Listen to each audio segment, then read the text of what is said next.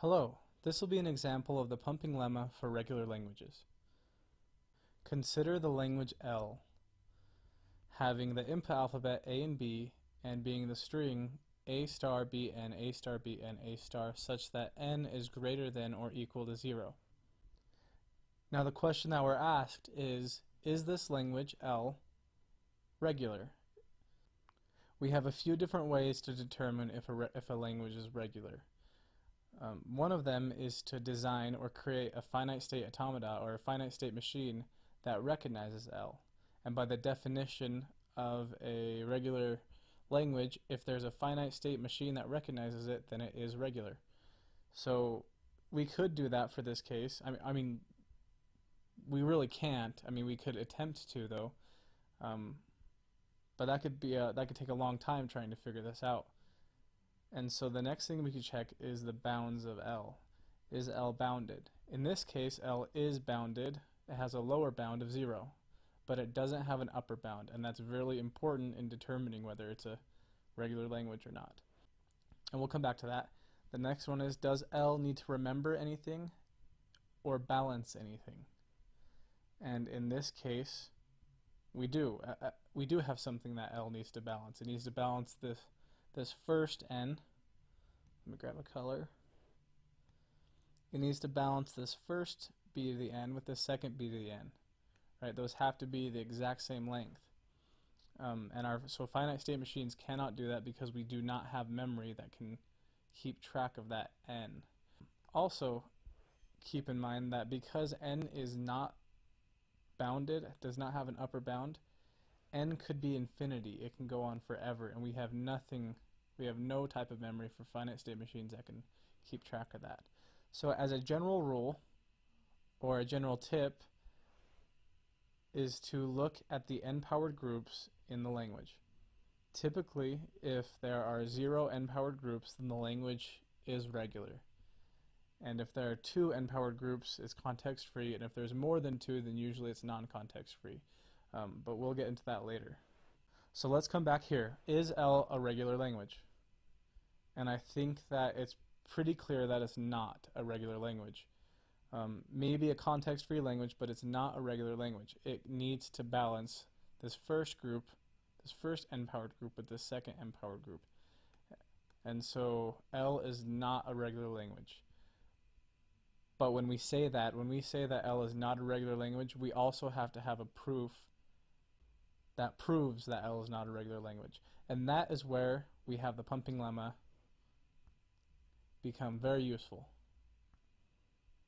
So now I'm going to walk through step by step exactly how to use the pumping lemma in proving that a language is not regular. So with any instance of the pumping lemma, the first step is always to assume that L is a regular language. And the next step is to let P be the pumping length. And then after that, we finally come to a step that we have more control over. Right? It's not an arbitrary step. So C, choose a string W such that W is in the language L and the length of W is greater than or equal to the pumping length. And you probably already know this, but this notation is called set builder notation, and it is convenient in this case. So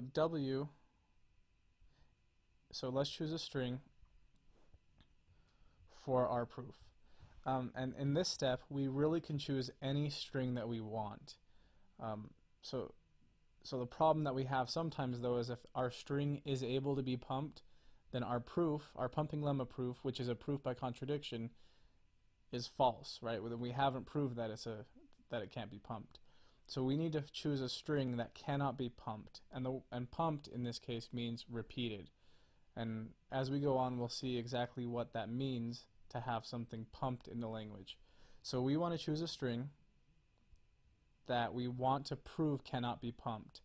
And so keep in mind that this step, C, let's use yellow, so C, we can come back to. If we get to our other steps and we find out that C, the language we chose, we find out that W is not a good string, we can come and change the string right here. So the string that I'm going to choose from our language L, and because we have 3 A's and each A has a clean star, we're going to omit the first A and the last A and keep only one A in the middle. And we can choose any amount of A's at the beginning, the middle, and the end because of that star. So keep that in mind. So first we take this B to the N, A to the A, and then B to the N, and now replace that N with P, with the pumping length. And this is going to be the string we're working with. B to the P, A, B to the P. Okay, and now we come to our pumping lemma where we invoke the pumping lemma. By the pumping lemma, W, our string W, is divided into 3 parts, X, Y, Z, such that X, Y, Y, Z is still in the language L. And this is what it means to pump. We have Y, which is a division, a part of our string. It's just one little part of our string, which is B, P, A, B, P. Right? So Y is going to be one part of that, and then we pump, which means repeat Y, and that is still going to be in our language L. That's what we are trying to disprove, sorry, that's what we're trying to disprove with this proof. Okay, and now that last step, D, leads us to this part of the proof, which is probably the most important part of the proof, because here is where we prove the proof. So consider the divisions of W such that the length of X and W is less than or equal to the pumping length, and the length of Y is greater than 0. Right? So we can't have empty strings here. We have to have something, but it cannot be greater than the pumping length. So if we look at W, which we have right here, our string, we have our B, first B, which is the length of P, right, with how we wrote it. B to the P means it's the length of P. Okay, so let's get to work and let's start with our first case. Our first case is when Y contains B's, only B's. Okay, so when Y contains only B's, what does that mean? To show this, to make it more visual, I'm going to pick an arbitrary an arbitrary value for P, but just know that when you're actually proving this, you do not need any value for P. But in this case, let's consider when P equals 4.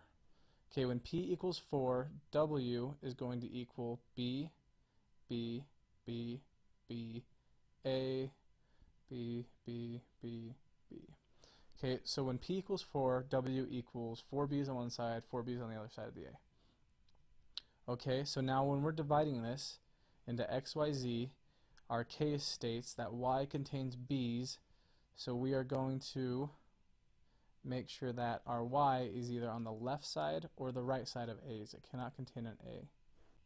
So you'll quickly see that if you choose any amount of these B's, whether it be, the first 2 as your Y, this first 2 as your X, and this whole last section as your Z, or let's say you choose this whole entire thing to be your Y, and then X is epsilon, nothing, and then Z is still the same. No matter what you choose to be your Y in this case, you're always going to end up with more B's on this side than on that side. For example, just to prove it,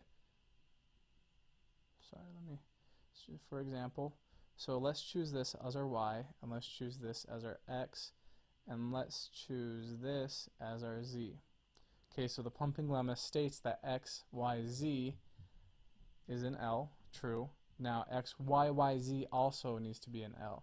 So if we pump Y, then we get B, B, which is our X, and then we get B, B, B, B, which is our Y, Y, and then we get our A, B, B, B, B, which is our Z. Okay, so our language needs to have a balanced amount of B's. The B's on the left side of the A need to match the B's on the right side of the A. Now that we've pumped Y, we do not have an equal amount. We have 6 on this side and we have 4 on the right side. Okay, so most of you probably wouldn't even need to choose a value for P. You should be able to intuitively see that this is the case. but sometimes it does help to pick an arbitrary value for p and then show it that way to yourself. And then for the proof, you would write something along the lines of x, y, y, z contains an unbalanced grouping of b's, therefore, this symbol means therefore, x, y, y, z is not in the language L. Okay, so are there any other cases that we need to consider? Well, we need to consider every case that holds true for these conditions, that the length of x and y is less than or equal to p, and the length of y is greater than 0. But if we look at our string BP, A, BP, if we choose A and BP as our y, then that breaks our first condition. And if we choose just A as our y, then that breaks our first condition again. And so really we're done with the proof. We don't have to prove any other cases. We don't have to show any other cases of this. And so the last part of our proof is the conclusion. And the conclusion will be something like this. No matter how we divide x, y, y, z, it cannot be pumped. The assumption was false. L is not a regular language. So this whole thing, let me zoom out so you can see it. This whole thing, A until F is the pumping lemma. And it's really important that we show each step of this proof when we use the pumping lemma.